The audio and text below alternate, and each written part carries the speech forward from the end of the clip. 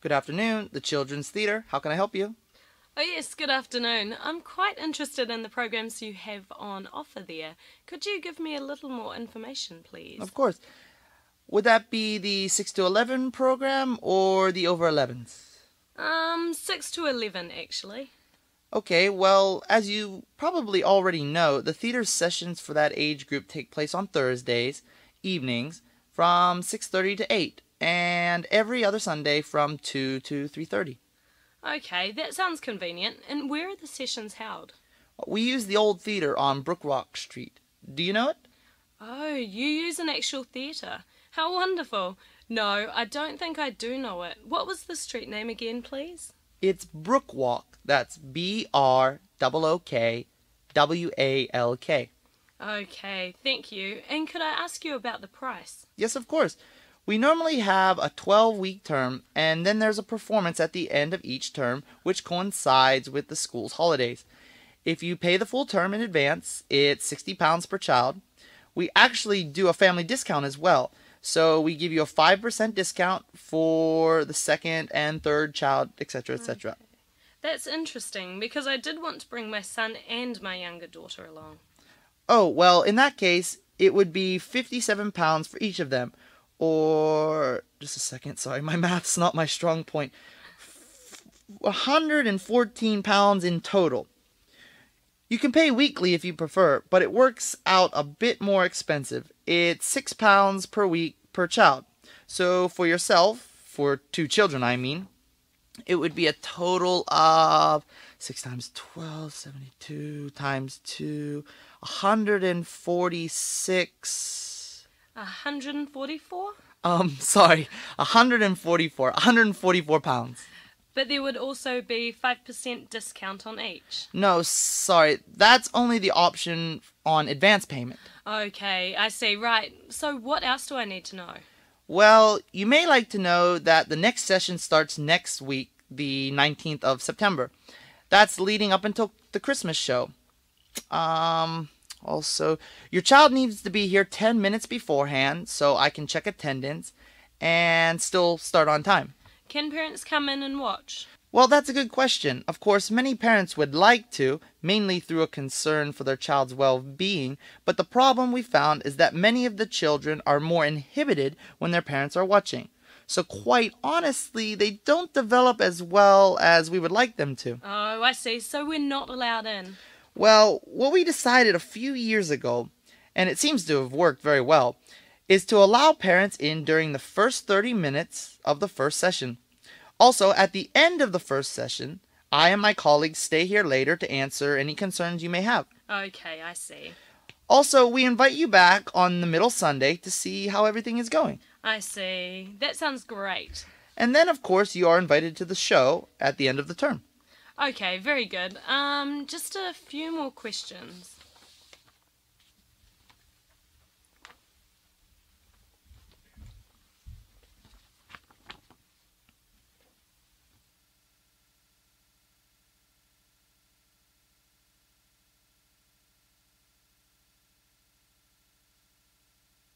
One of the reasons for getting the children involved in a theatre group was for the educational side of things. What do you think they get out of it exactly? Well, again, a very good question. Of course, what children take away is different for each child, but on a whole, we believe it's extremely beneficial in several important areas of life. Perhaps the most important one is the social skills children developed.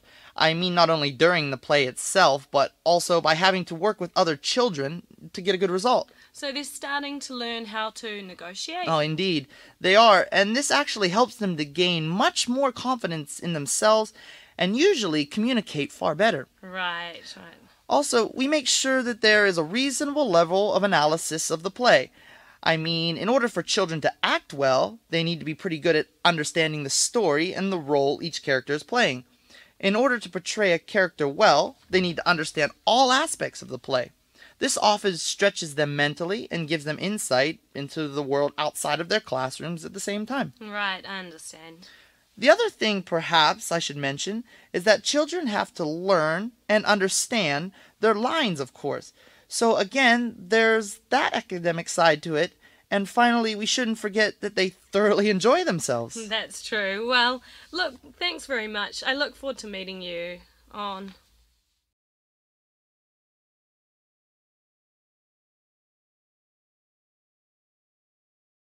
Well, first, good morning to you all, and once again, welcome to the university. As you know, I'm going to run through the library system we have here and cover most of what you need to know to use the libraries on campus. We'll then have time at the end for any questions you may have. So I'll begin with what you need to get started. I'll then move on to how to actually use the library, and we'll finish by providing some information about how you can communicate with us in the future. So, first of all, what you need to get started. There are two things: your university ID card, and secondly, your library account. Now, most of you should already have your university ID card, but for those of you who haven't, please go to the Student Service Centre as soon as you can, and please remember you'll need 3 passport size photos as well as your acceptance letter. Okay, now as soon as you get your university ID card, you can sign up for your library account. I'll just run through how to do this. First of all, go to the university website. You don't need to sign in at this point. In the top right hand corner you'll see a link to the library website. Click on that and that will take you to the library website. At the top of that page you'll see a tab labelled New Students. If you click on that, you'll see a drop down menu which contains an option called Using the Library. Select that option. Again, at the top of that page you'll see a large blue button which says Create New Account. So just click on that one and you'll be asked to enter your details, including your university ID number, which you can find of course at the top of your ID card, and that's why you need to get your ID card first. Yeah? Okay. After you've filled in the online form, you'll get your PIN number sent to your university email address, so you can then log into your library account. Once inside, you can change your PIN number if you like. Now, you can also do quite a lot from this point of the website, from your library account page. When you start borrowing from the library, for example, you can check when your books need to be returned, and we'll turn to that in a moment. You can also renew your loans if they're not being requested by other students, and you can request a book from inside your account as well. You will then receive updates about when the publication will be available for you.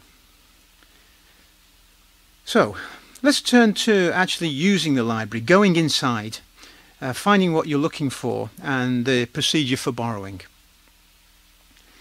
If you've walked past the entrance of any of the university libraries, you'll probably have noticed that there are several turnstiles. As you walk through a turnstile, you need just to touch the screen on your right with your ID card face down. They're a little sensitive, but you don't need to place your card down on the screen or to hit the screen too hard with the card. Just a light touch is usually all that's required. Okay, so where to go once you're inside?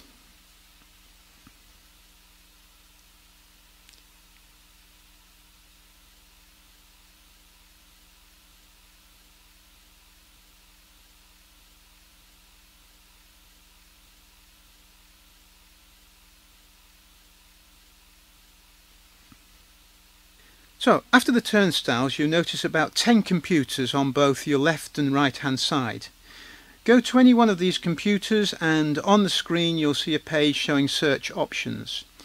You can search the whole library database by title of the publication, by author, by category, and by several other fields.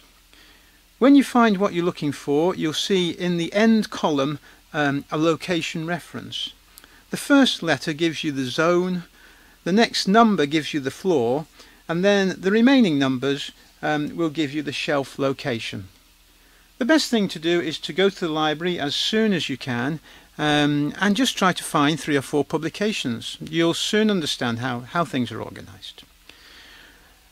Okay, one more thing I need to quickly mention is that if you're having problems finding a publication on the computer, you can go to the reception desk and the staff there will be happy to help you. Of course, please don't overuse this service. The staff are very busy, so please try as many options as you can to find the publication on the computer first. You should go to reception only as a last resort. In terms of borrowing publications, you can take out up to 20 books at any one time. Loan periods vary depending on the book and whether or not it's being requested by other students. The usual loan period is 4 weeks, but you will be told the return date when you take out a book. And as I mentioned earlier, you can check to see that date has changed or not by checking into your library account. If the return date does change, however, you'll receive an email informing you of that. Please also note that the fines are charged on all books returned late, so please be careful. These charges are applied on a daily, not on a weekly basis. If you find the loan period is not long enough and you need to renew your loan, you can do so in one of 3 ways. You can simply bring the book back to the library and renew it at the counter, or you can request an extension to the loan period from inside your account, or you can phone the telephone renewal service. This is an automated system, open 24 hours. You simply have to enter your account details and then the book's ISBN number. Okay, just a word or two on keeping the library a pleasant place to study. Just a few things to bear in mind. Firstly, please respect the various zones inside the library. For example, keep your group discussions to the group discussion zone and respect the silent study zones. Also, take social chat outside the library or to the relaxation area where you can also get refreshments. Please be tidy. In terms of your belongings, don't take up workstations or chairs with your bags during busy periods. Also, please be careful not to have cables and wires trailing. These could cause hazards. Regarding rubbish, please help the staff to keep the library clean and tidy. I think it goes without saying that your mobile should be on silent mode. And finally, please show the same respect and courtesy to the staff as they show to you. Okay. Finally, those contact numbers and email addresses I promised you.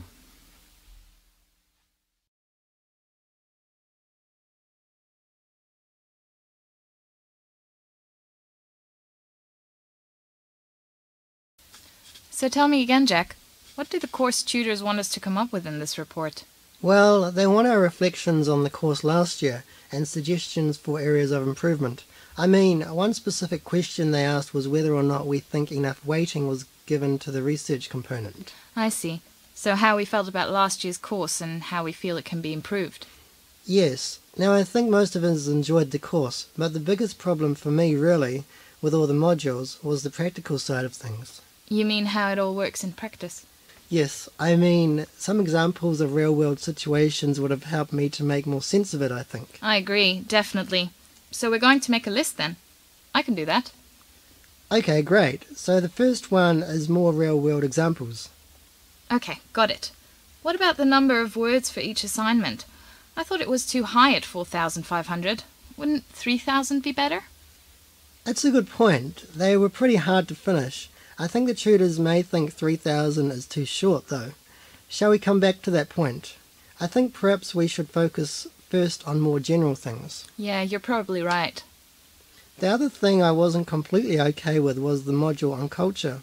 I mean, I know that culture is important and it's essential to have an understanding of the role it plays, but I'm not really sure it deserves such a high weighting. I mean, it's 1.5 times some of the core topics. That can't be right, can it? Yes, I was thinking about that. I thought we went into far too much depth as well. It was really hard for me to see how it related, like you said before, on a practical level. Right, so less time devoted to the cultural aspect of things then.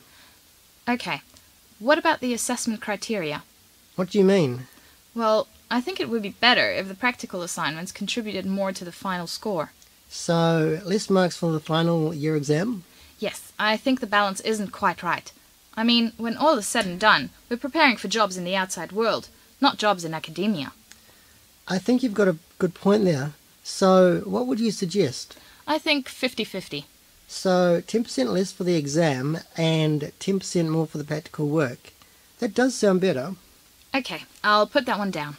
The other thing I was thinking about, I'm not sure how this will go down with the tutors, but I was thinking about the balance of tuition formats. I mean, I think quite a lot more could be made available online, and personally I would prefer more group tutorials than lectures. Well, I hadn't thought about that, but now you mention it, perhaps that could be improved. Basically, more contact time with the tutors in small groups. Yes, that's what I was thinking.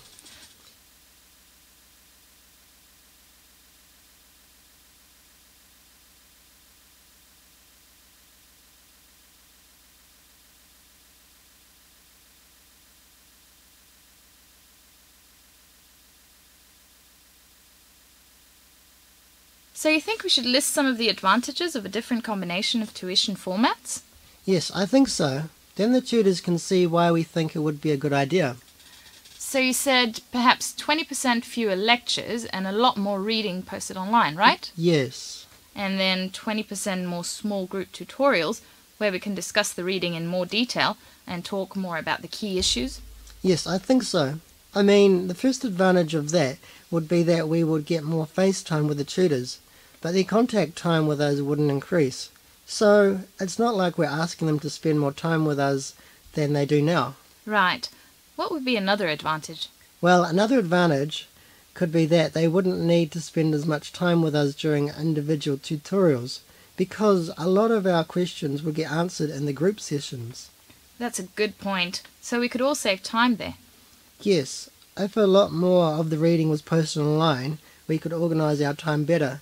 We could do the required reading at a time that suits us best, and I'm sure that would be better for everyone. Right. I'm just wondering whether the tutors are going to ask us if these ideas are popular with all last year students, or if they're just our ideas. Do you think we need some statistics to back up the suggestions? That would be good, but how can we do that? Well, how about posting a questionnaire to people and asking them to fill it in and send it back to us? That's going to take quite a long time. What if we could just email everyone with a link to a web page and they could vote on the page if they're in favour or not? Excellent. Do you know how to do that?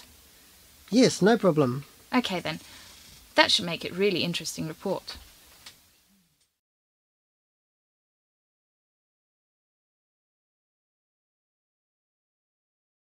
There is now one more challenge facing the educational authorities. A recent initiative, and one which many experts believed would give new life to secondary schools, was set up only 18 months ago. It allowed teachers 1. Time off from their regular job, 2.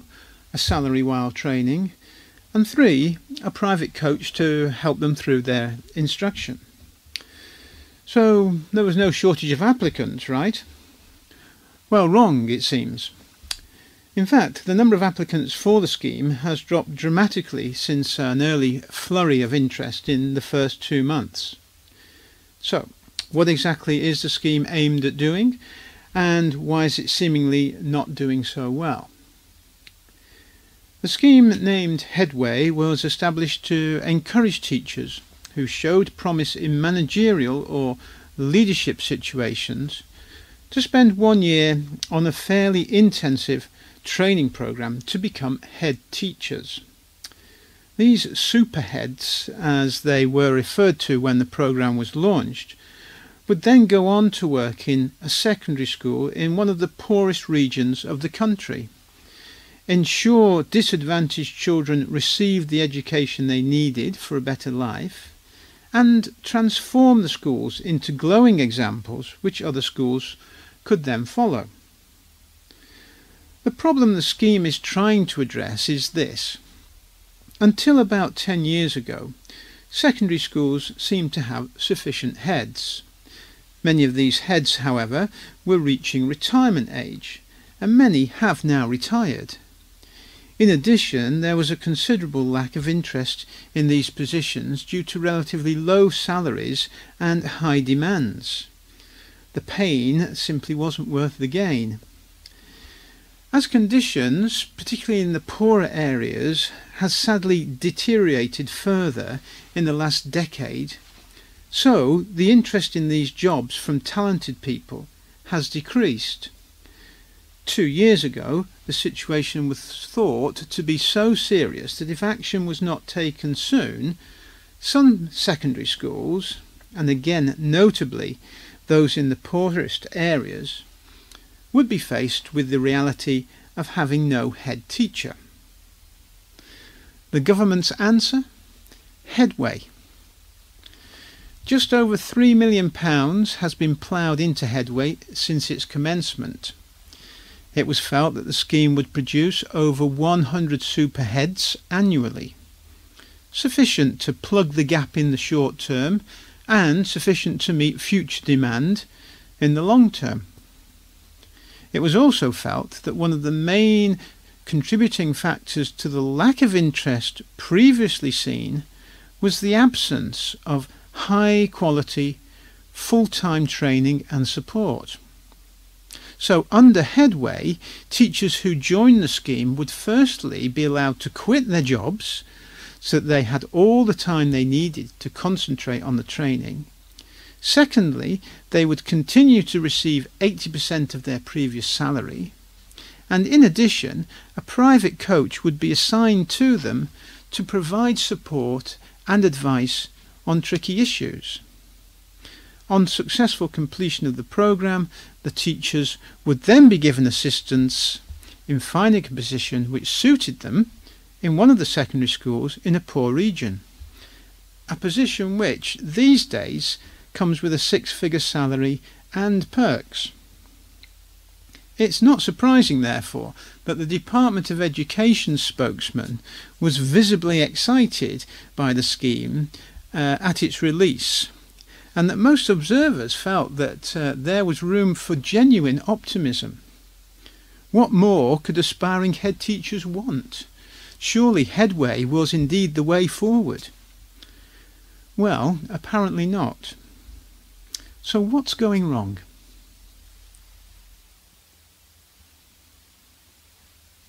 At the start of the scheme, approximately 120 teachers applied monthly.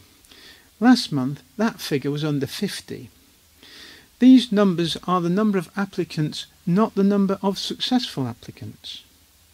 Those teachers who are accepted on Headway make up about 9% of the total. Add to this a dropout rate of about 20% and a pass rate of about 60%, and you can start to see that the numbers previously forecast are unlikely to be met. And you can also see that the scheme is in real trouble. The relatively low pass rate in the first year could be partly responsible for the drop-off in applicants. Some people may simply have been put off. But there are other factors at play. About 1 year ago, the General Secretary of the Association of School and College Leaders said teachers had been discouraged from the scheme by suggestions from the Minister of Education that schools could save money on senior staff if they merged. The idea, it seems, was that a head teacher and a team of deputy heads would work across a number of different schools. This would mean fewer head teacher positions, of course, and fewer options for teachers after they completed the scheme. Another factor are the concerns of some governors that the fast-track Headway scheme is simply too fast. Many of these people question whether even the brightest and most promising head teachers can acquire the level they require in 1 year.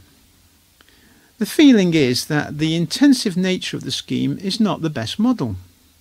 trainee heads need more time on the job to be effective and to make the right decisions. These feelings may have filtered down to the teachers considering the scheme. If they feel that the scheme will not actually prepare them sufficiently well for the challenging task ahead, they are unlikely to sign up. They may also be unlikely to sign up since the scheme is not actually compulsory. Headway is supposed to be the fast track to a head teacher position, but it is not the only route. A teacher could still work their way up over a period of several years, take a deputy head position for a while, and then apply for the top job. This may be a more comfortable route for many. They can learn on the job and perhaps feel they are, at the end of the day, better equipped than if they'd gone through Headway.